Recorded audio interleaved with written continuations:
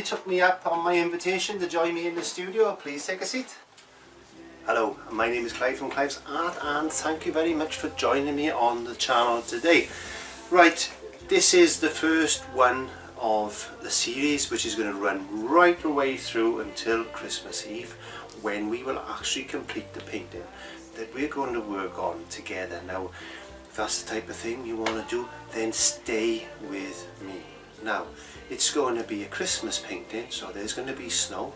So that's tick box 1, snow. There's going to be trees. So tick box 2 is trees.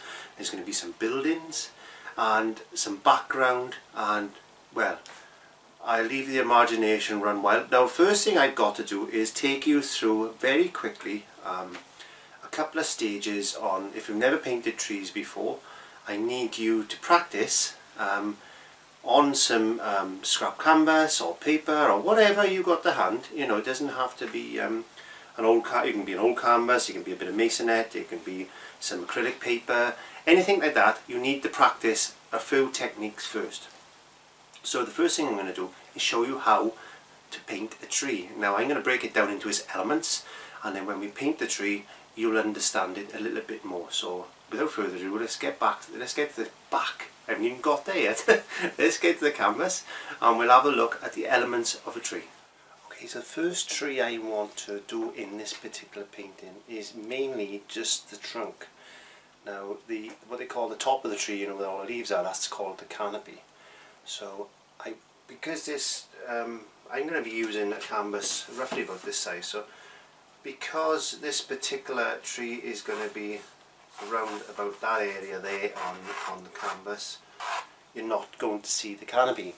So we need to practice trunks, and trunks is always a good thing to get to grips with. So I'll just go through the brushes as I'm picking them up rather than tell you, and I'll also explain what colours I'm using as well, rather than go through the whole lot now. But when I actually come to do the painting, I will give you a full set of brushes and a full set of colours that I'm going to be using on the painting. But this part is just a tutorial section. So let's just have a look at how we can paint some trunks. Okay, so let's put some light on. There we go. If you do buy cheap canvases, make sure they got little wooden things called keys in them. Because I bought this cheap canvas and it didn't have them, and the canvas wasn't very taut, so that is an important thing. Okay, so I've got a small, where did I put it? There we are. This is a number 8 flat. Okay, well, whatever you've got to hand, it doesn't have to be a number 8, anything around about that size, you need. And I'm going straight into some Van Dyke Brown, and I'm just dipping my brush into the water, as you've seen me do many times before. And this main tree is going to be picking up the biggest part of this section of the canvas here anyway, so all you need to do is just put a trunk in like that.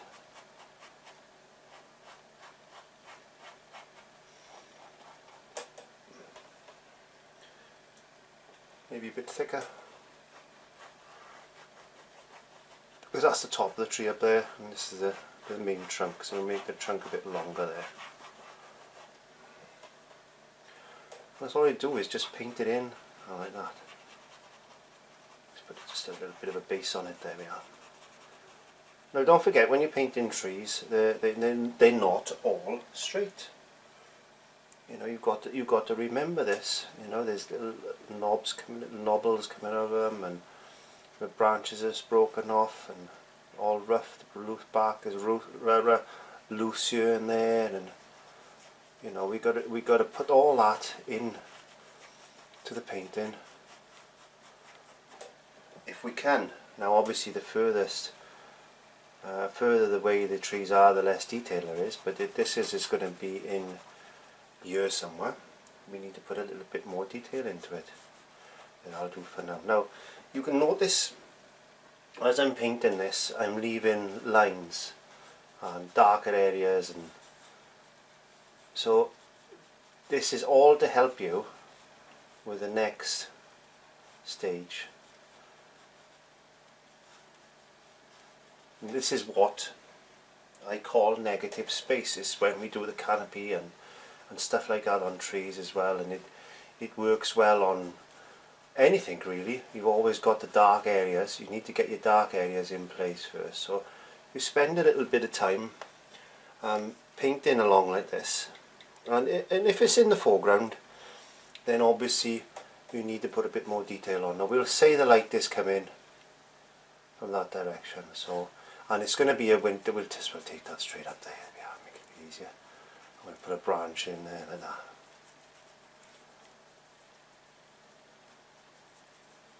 Just so we can play with the tree.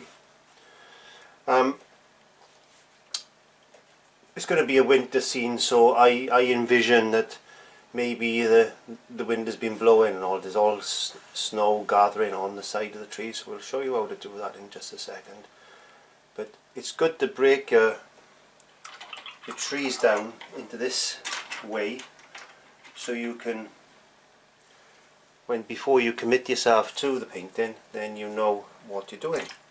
And if you haven't done the landscape or trees before, then it's as important to practice some of your elements instead of jumping in straight away, and it's going to give you more practice for other paintings. So I'm using a number 3 detail brush now, and what I'm going to be doing is I'm going to be taking in and putting some branches in. So we'll start there, and we'll go up, and you notice as I'm going up, I'm twisting the brush.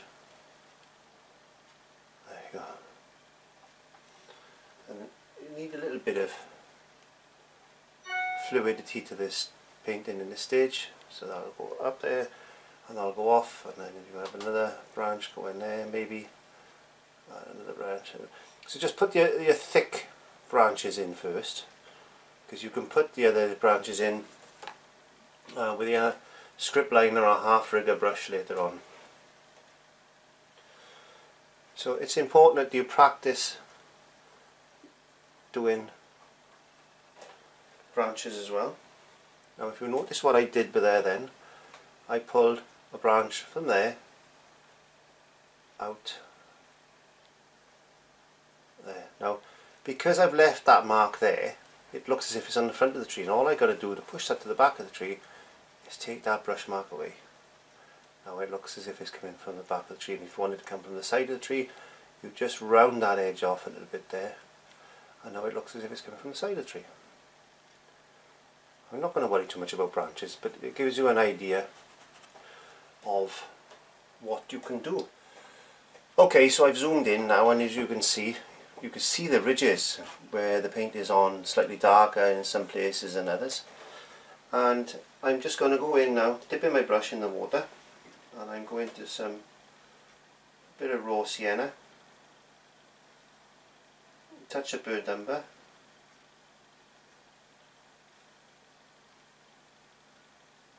and some hooker's green, because there's always little bits of moss and one thing and another. And then I'm going just under the branch and just going down the side of the tree like that. I'm not covering up all the dark areas.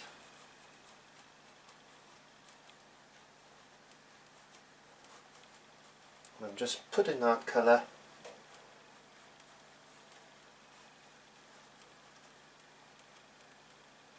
where I think it'll work. Now I'm getting a little bit of Van Dyke brown and a little touch, just a little touch of Diaz purple, and that's going to darken that colour up, and then I'm going to go right down that edge of that tree, and I've only let the first coat dry, so I'm just doing this wet on wet. I'm going underneath that branch like that. I'm going underneath that branch.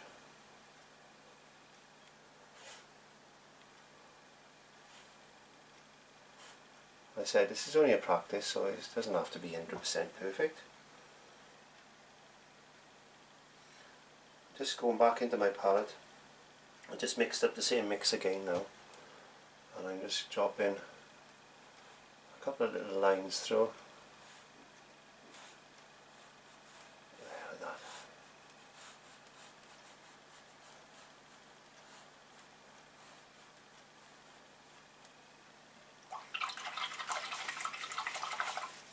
And before I do anything else, I'm going to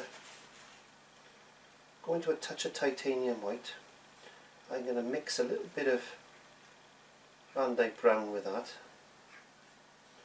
So I've got a very pale browny type of grey colour, so you can see it's that colour, look, see?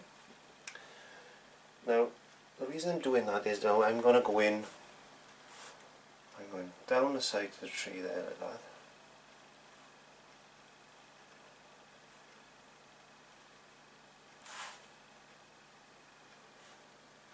And I'm just dragging the brush on the top of the branch there, dragging the brush down, and then back into that colour, across the top there, a bit into there. And this is the base coat of the snow, so you know, you just use your imagination where you think this is going to fall. There we are.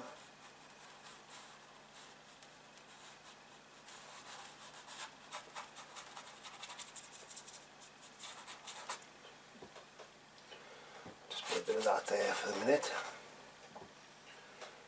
Because snow isn't white, it picks up.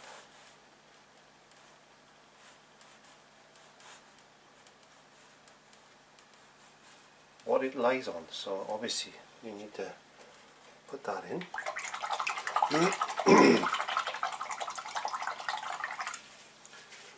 Actual fact, let's put a little bit there, look. There you are. You can play with this anyway. So. Okay, so I'm going to go into the burnt sienna now.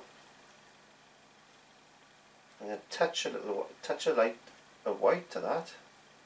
So I've got a very like orangey type of colour, orangey brown, and I'm just going to down the very edge of the tree like that.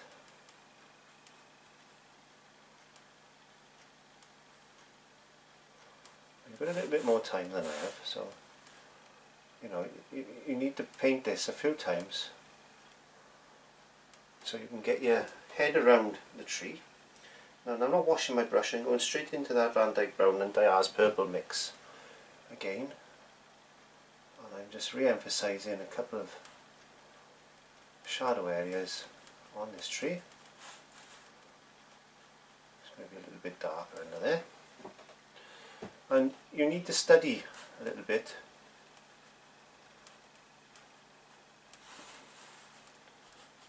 all these different types of shapes and that, you know. Because it's important that we get that representation right. I'm washing my brush well. Just getting another piece of kitchen roll. Now I'm drying my brush, making sure it's 100% dry. I'm going in to my white, and I've picked some up on the end. There we go, let's focus in. I picked up some up on the end of that, and what I'm going to do now is I'm just going to drag that. I'm not going to paint it as such. I'm just going to very lightly touch, and I'm going to drag that down and position it. Yeah, I'm going a bit more white. You can do this with a palette knife if you wanted to. But this gives a lovely texture. Takes a bit of practice.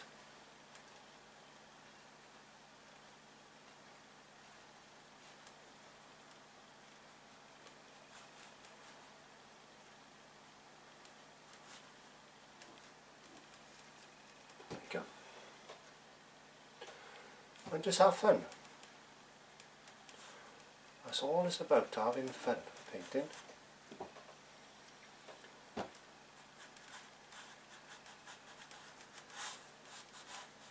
But we're going to use this principle now right throughout the painting, because it is snow that we paint in here. So when we actually paint snow, this is exactly how we're going to do it.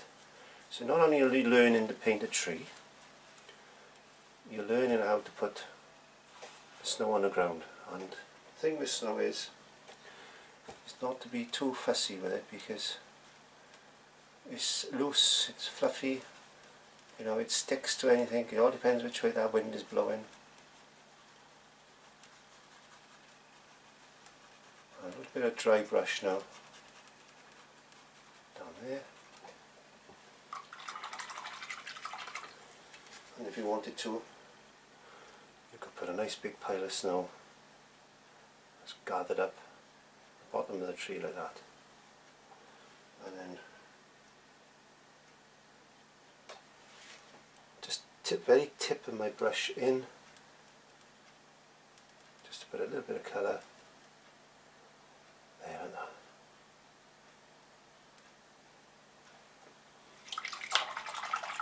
A very simple tree trunk in snow.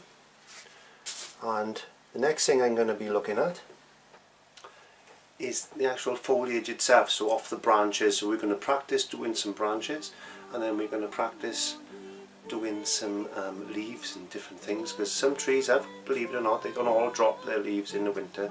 Some trees have got leaves in the winter. So you've got evergreens and all that type of stuff. We need to think about that when we're actually painting our scene. So there we are.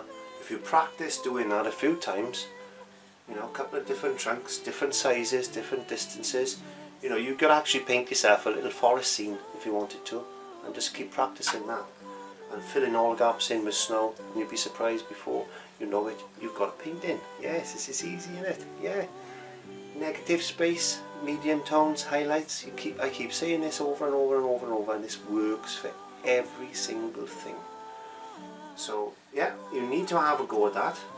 And the next lesson, which will be in a couple of days time, is going to be branches, leaves, and snow on the leaves, and we'll cover that. And then it'll give me a chance to design the painting, and then we'll put these elements in. I think I got some fence posts and that, so I'll show you how to do a few fence posts individual, get used to painting them. We'll worry about the buildings later on, because they're going to be in a distance, so there's not going to be too much detail there. So we need to look at that as well. But there we are. So thank you very much for watching. Clive from Clive's Art. Please have a go at this. Practice it as many times as you want, and hopefully by the end of December, well, Christmas Eve, maybe the 23rd, we'll have the completed painting ready. So, but in between, we're going to be doing all these lessons, and we're going to be painting along. So I hope you enjoy painting along with me. I'm Clive from Clive's Art, and I will see you on the next one. Bye bye.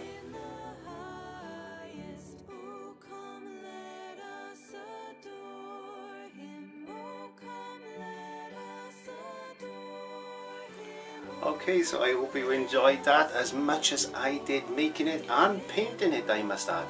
And well, thank you very much for watching. Check me out on Facebook. You can join me on Twitter. Don't forget to check those playlists out, and I invite you to press the subscribe button if you haven't already done so. So thank you very much for watching. I'm Clive from Clive's Art, and I will see you on the next episode.